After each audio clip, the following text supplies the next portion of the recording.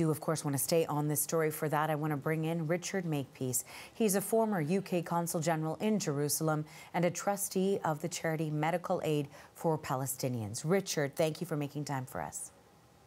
Pleasure.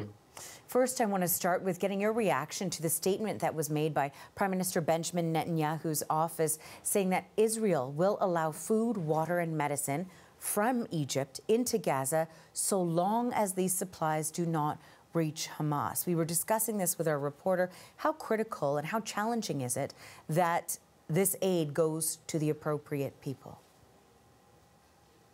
Well, it's critical, and it's also challenging for all kinds of reasons. The state of the roads is just an obvious and very practical one.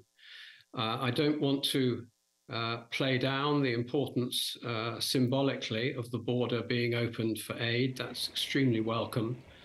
But a few trucks is really not going to do a great deal for 1 million people in South Gaza, many of them without enough food, without clean water, let alone medical facilities having what they need.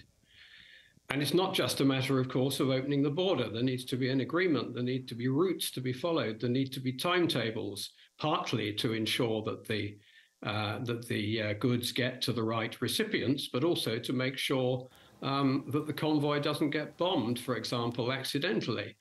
So it's a great deal more complicated, and it's going to require a real commitment, including on the part of the government of Israel, to make this work. And I just hope that's going to be forthcoming. I'm sure that's what President Biden was pressing for, and I hope it's what Rishi Sunak is pressing for too during his visit. You know, you touched on the fact that we're talking about 20 trucks carrying some of that much needed aid, and whether or not really that is enough, because you're also the trustee of Medical Aid for Palestinians. So what are you hearing from staff about the conditions on the ground? What are they telling you? Well, the conditions on the ground are absolutely appalling. I mean, people drinking water that's completely unsafe, and this includes children.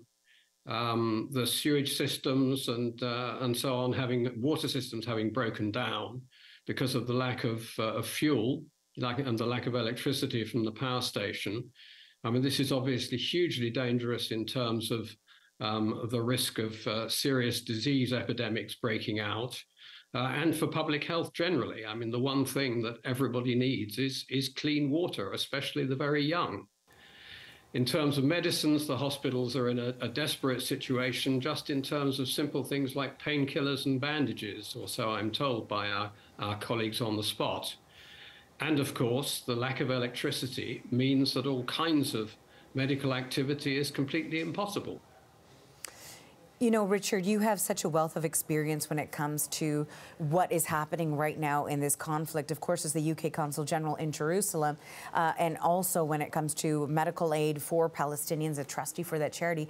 But also, we know that there are still approximately 200 hostages that are still being held by Hamas. And back in 2007, in fact, you met with Hamas's leader in an effort to try and release BBC journalist who was abducted in Gaza. We, of course, understand that this is an entirely different circumstance, but given your experience in this arena, what do you think the chances are of freeing these now, it's estimated, 203 hostages?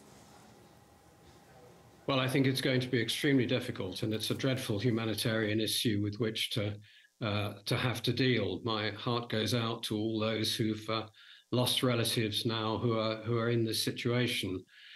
But as you say, the situation over the British journalist was very, very different. He was not taken by Hamas, and it was possible to convince Hamas that it was very much in their own interests to find a way to free him. Indeed, Palestinian journalists in Gaza were protesting outside the government offices on a regular basis that not enough was being done.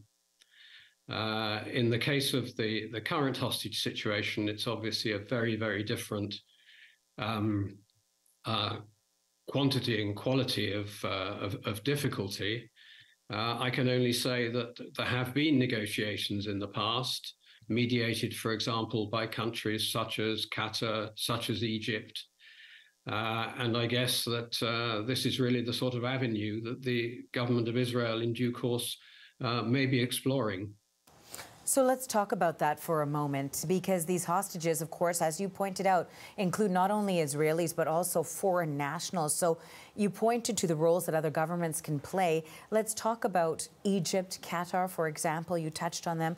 How can they play a role in the potential release of these hostages?